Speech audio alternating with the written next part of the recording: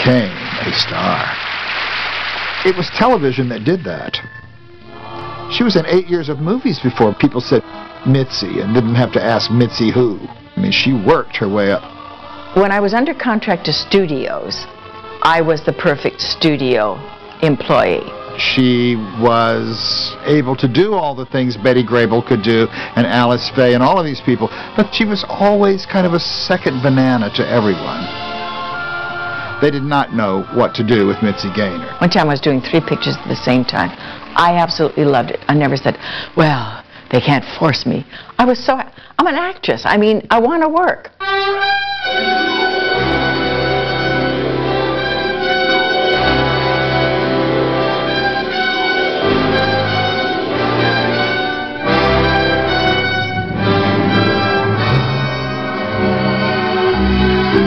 South Pacific is the big one that everybody remembers Mitzi for.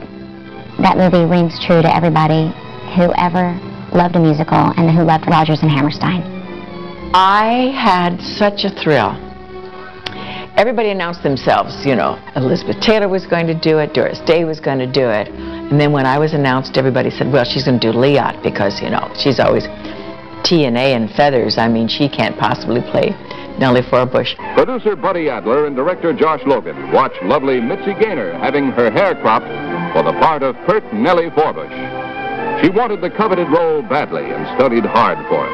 And like the island, she too undergoes a change. When you see her in South Pacific, you see a really good, serious actress at work and take your heart out. They're meaning to call you, Emil. You have asked for a transfer. Why? What does it mean, Nellie? In the original play and the movie and now our production, the moment that is the climax of the show is the moment that Nellie Forbush faces her prejudice. I can't marry you. Because of my children. Oh, not because of your children. They're sweet. It is their Polynesian mother, then. Their mother and I. It's not an easy moment to play. Mitzi Gaynor and Mary Martin and I, as well as hundreds of women who have played Nellie Forbush, have all gone through a process of having to face certain things in ourselves that maybe everyone should try to do once in a while. It's a valuable thing. This is something that's born in me. It is not. I do not believe this is born in you.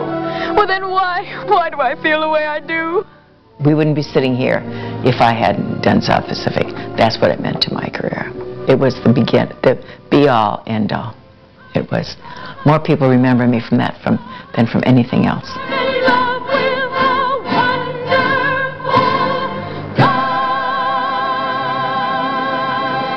I, of course, expected to win Academy Awards, and they would write new plays for me and new films, and I would be, and it kind of didn't happen.